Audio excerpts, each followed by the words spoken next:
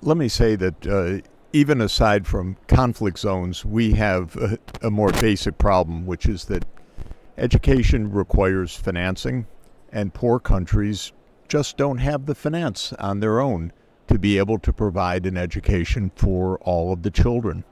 And so the result is conflict, no conflict, AI, no AI. We've got hundreds of millions of kids out of school, and even those that are in school are in under-resourced schools so that they're not learning very much. And this is a phenomenal crisis. Education should not just be for the elite.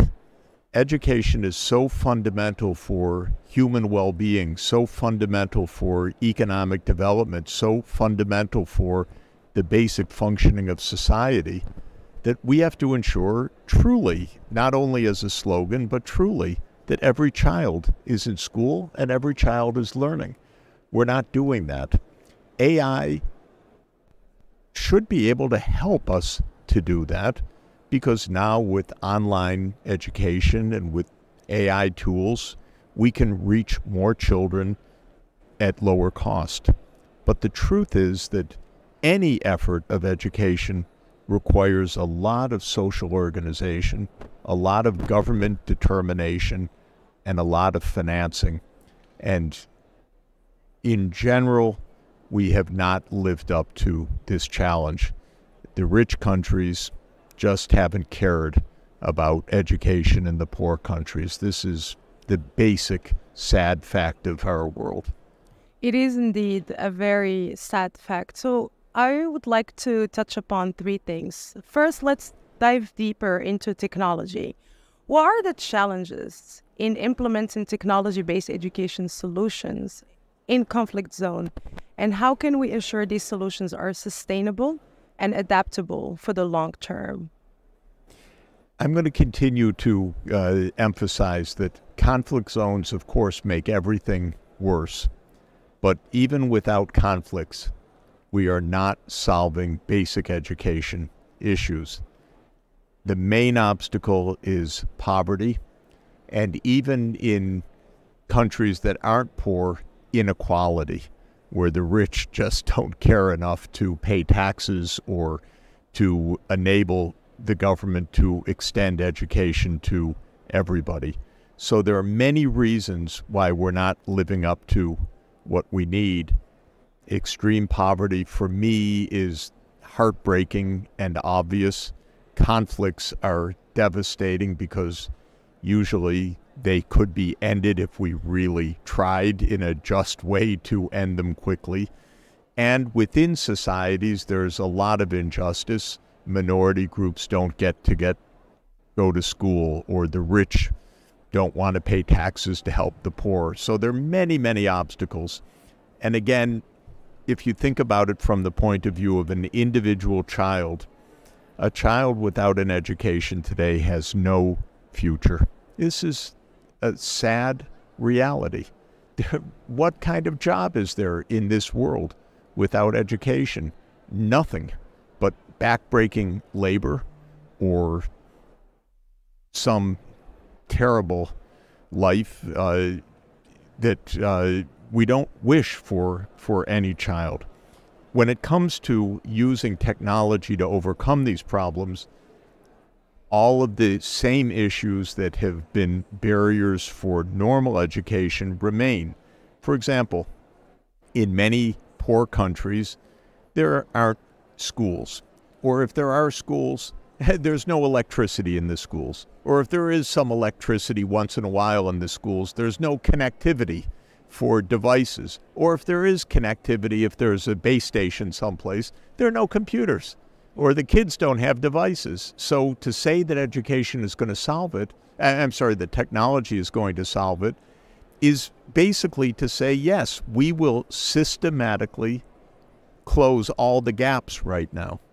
And that's true whether we're doing it with technology or whether we're doing it with a teacher in a classroom that has a solar panel on the roof and is providing education for the children. Either way, we have to have an organized approach that starts from the premise that it's unacceptable for children to be out of school. So let's then touch on this organized approach. So in practical terms, what global policy shift would you recommend? Oh, can everyone hear us? Yeah. In practical terms, what global policy shift would you recommend to ensure education remains a priority in conflicts, in time of conflict, and in times of no conflict? The first thing I would do is I would like to educate our leaders, to tell them that they don't do their job, because our governments are so good at war, but they're terrible at peace. I'm going to start with my own country. It spends $1 trillion on the military. It's engaged in wars all over the world. And when it comes to children's education abroad in poor countries, you'll have half our Congress saying, why should we waste our money on other people? You know, they want to spend $1 trillion on wars, but the idea that they would spend it on children is something that they don't understand. So the first thing I'd like to do is educate our leaders why this is so fundamental, and just to be decent people. That's maybe the first point. But then the problem is, and I'm in this business, if I could put it this way, for 40 years I deal with finance ministers. If I say to a finance minister, Mr. Minister, education's really important in your country. You really should make sure there's a budget. He'll look at me like I'm crazy. Are you ignorant, Mr. Sachs? Do you think I could afford to have all the children in school? And we would go through the numbers. And when we go through the numbers, we would find that education is beyond his budgetary means. Now, here's an interesting issue. That finance minister will go to Washington because poor country. He'll go to the International Monetary Fund. Do you think when he goes to the International Monetary Fund that anyone there will say to him, Mr. Minister, we really want to help you make sure that all your children are in school? He'll never hear that. I'm sorry. He'll never hear that. What he'll hear is balance your budget, keep your spending down, don't have inflation. But the idea that somebody should help this minister of a poor country to find the resources to have all the children in school, that will be the revolution that comes that will change the world, to make the world decent. Because when a finance minister goes to the IMF, the first thing the IMF should say is, Mr. Minister, let's have a seat. Are your kids in school? No. Oh, we've got to do something about that. Do you have health care? No. Oh, well, we've got to do something about that. Do you have electricity for all? No. Oh, but that's SDG 7. We've got to do something about that. That's the revolution that we need, that somebody cares. The reason that they don't care, by the way, is that if you expose the financing gap, then somebody has to fill it. And then they'll turn to the United States and say, oh, you're a big, rich country. Why don't you help fill it? And the United States will say, why should we help fill it? We don't care. And that's the problem. And so this is where we're stuck in this world. We can't yet get an agreement to be decent. We have many goals. We've set all these objectives. We have all these processes, but we don't get to the bottom line, which is that in order to enable people in poor countries or in crisis zones to function, we have to solve problems. When it comes to poverty, we have to help provide finance. When it comes to conflict zones, we have to stop the wars. So these are the 2 points that are critical. So is it fair if I summarize it as we need to educate the policymakers and we need to make sure that they care more? This is a problem that philosophers have worried about for about 2,300 years, because Plato asked the question, how do we get decent leaders? And he wrote a book about it 2,300 years ago called The Republic. And the idea was he tried to figure out, he was the greatest philosopher of his age, he tried to figure out what should we do? And he said, well, we have to raise the people who are going to be the leaders in an appropriate way so that they have good values, so that they have virtues, and they can't own any property, said Plato. They have to live decently, but they can't own any individual property, otherwise they'll be corrupted.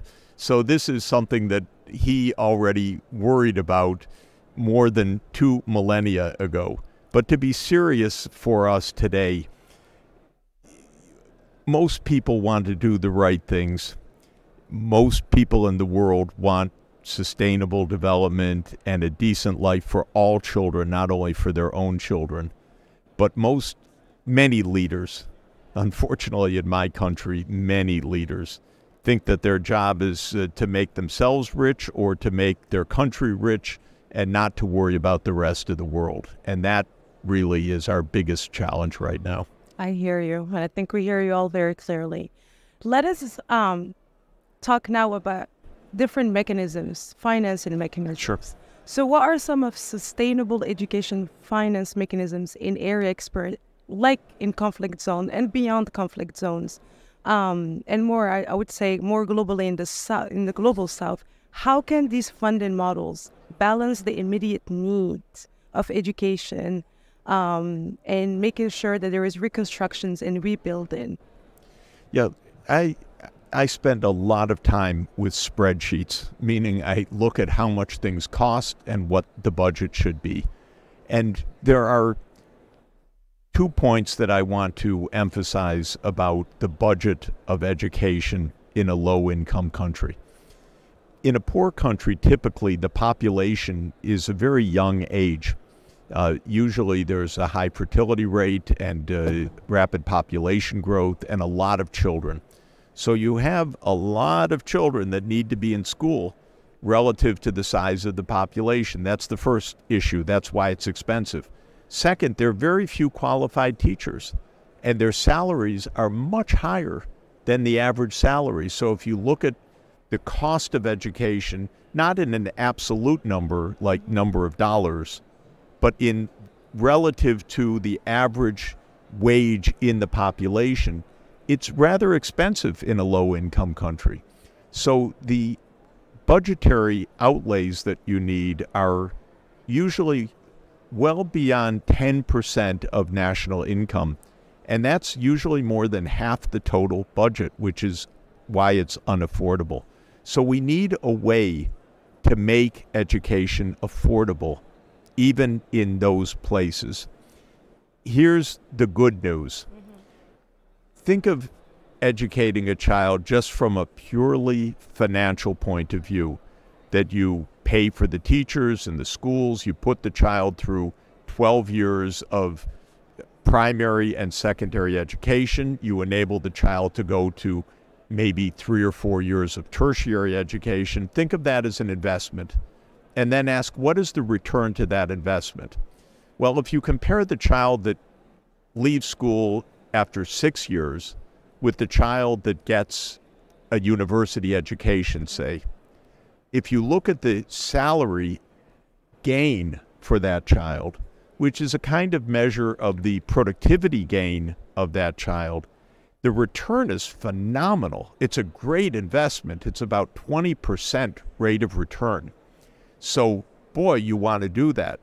Now, the child's family can't say, no problem, I'll go to the bank and I'll borrow and I'll invest in my child, because they're poor. Their bank can't do it. Their government can't do it. But if we could get financing to that government at decent terms, say 3 or 4% interest rate, and on a 40-year loan, I would say to the government, borrow to ensure that all the children are in school, because later on you'll be a much richer economy and you'll be able to pay back that loan. So what I've been advocating for 20 years is that we increase the amount of official financing so that governments have the means to carry out what they need to carry out.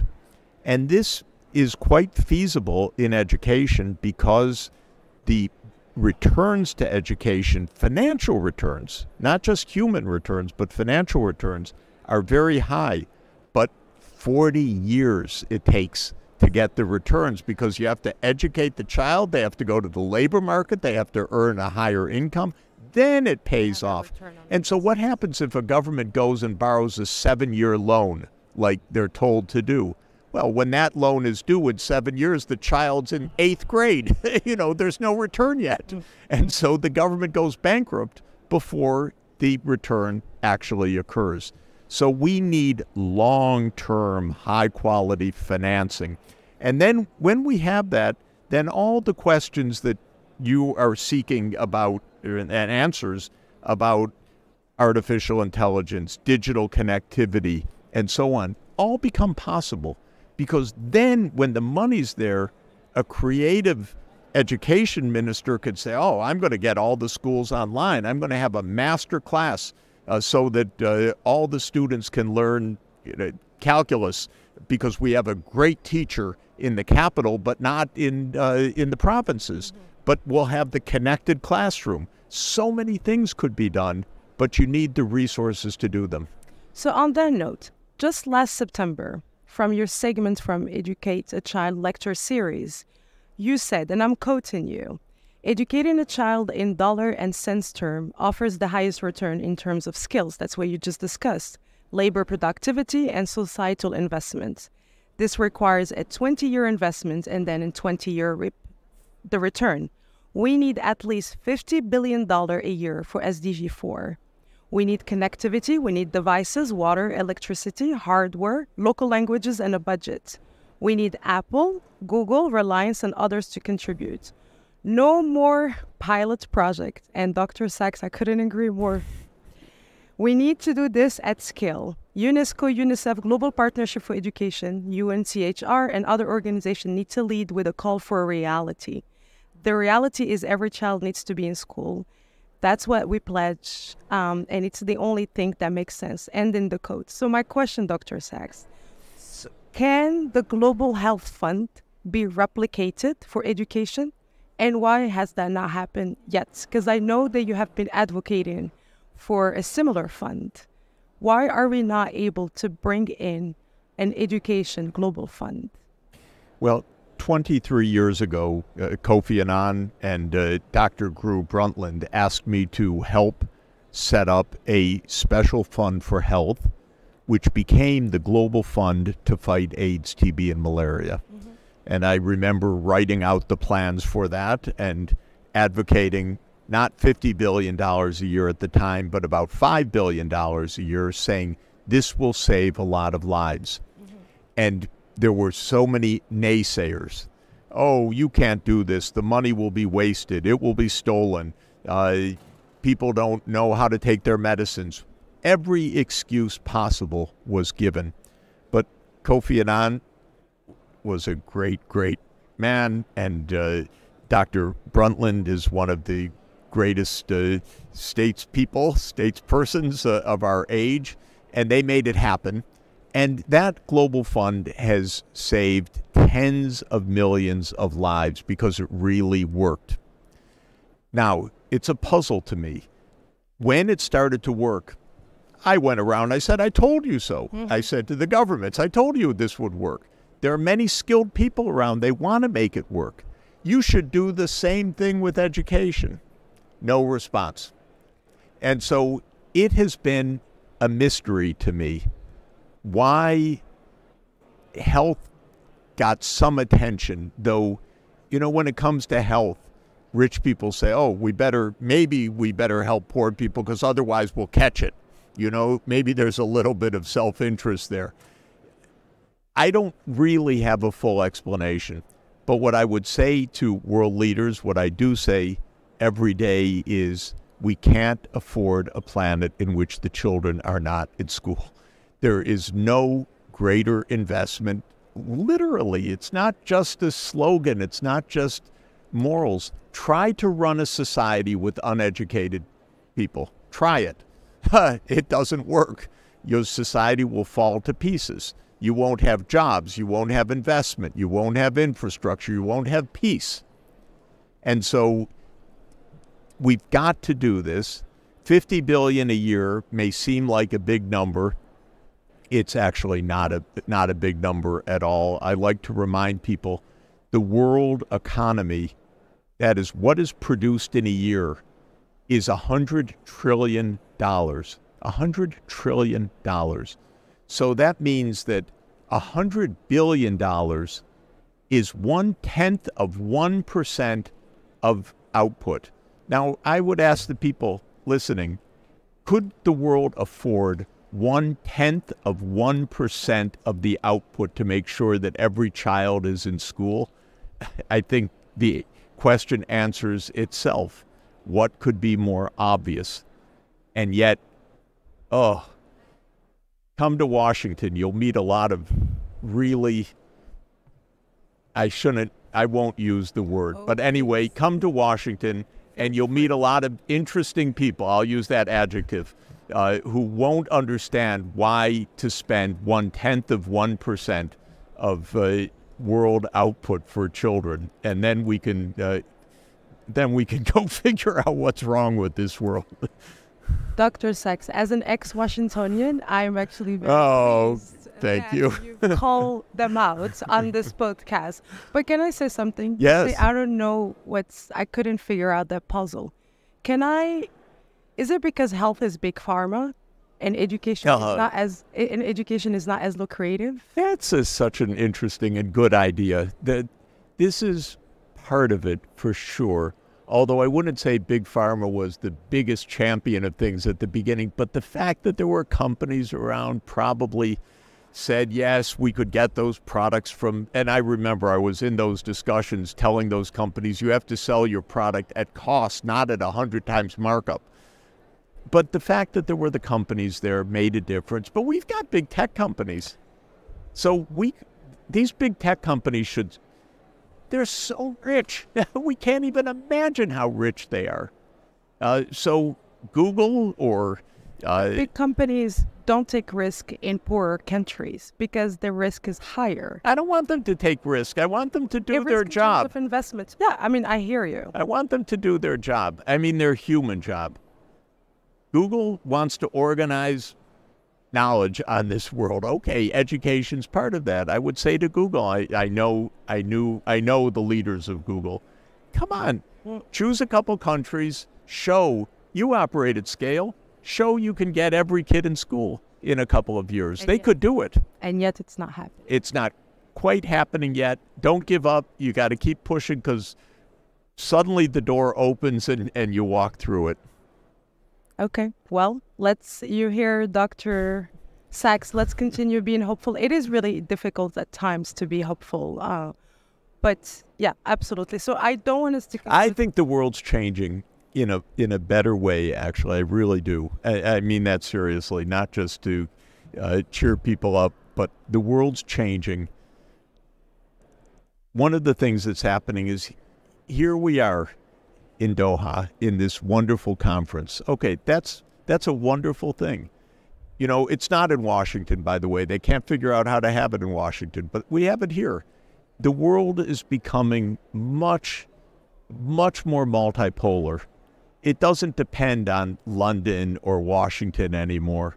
God forbid. Now there's so many more places where people can do things, take leadership, make action.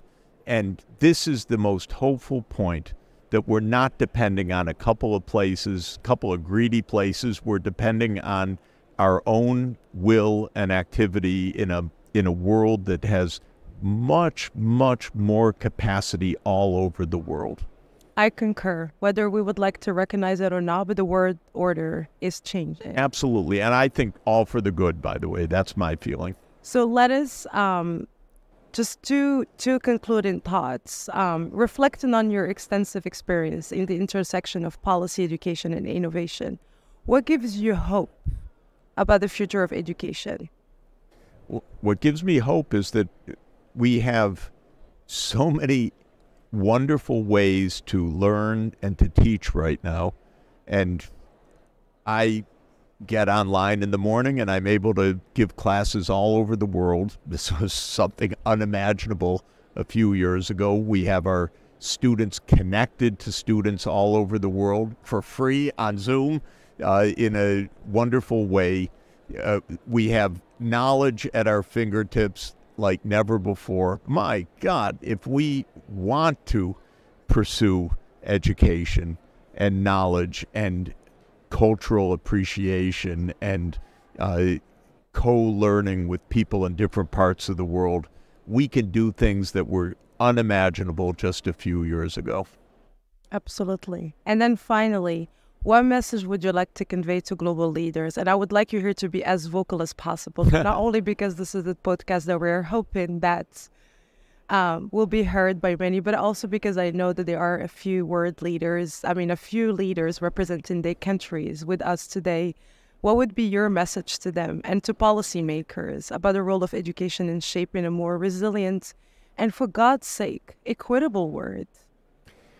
A week ago, I was invited to speak to the UN Security Council, and I really cherished the opportunity, and I told them that every one of these wars right now could end immediately, even within the UN Security Council, if they did their job properly. Yeah.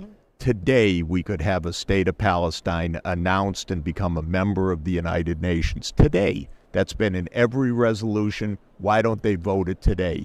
Why doesn't the United States stop blocking something like that? Why don't we get real solutions to each of these wars? The war in Ukraine would stop today if NATO agreed to stop trying to expand to Ukraine, because that's why we have a war in Ukraine.